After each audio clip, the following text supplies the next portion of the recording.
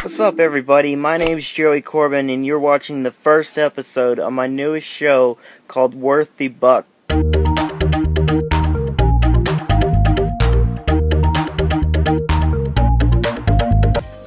Okay, so today we're going to talk about the Amazing Frog game. Okay, so this is a free game. It's not really big. It's kind of a small area that you just run around, explode yourself, and fart all over the place. The score in this game is based on how far you can toss yourself. If you toss your yourself, you'll get a different score for how far you go.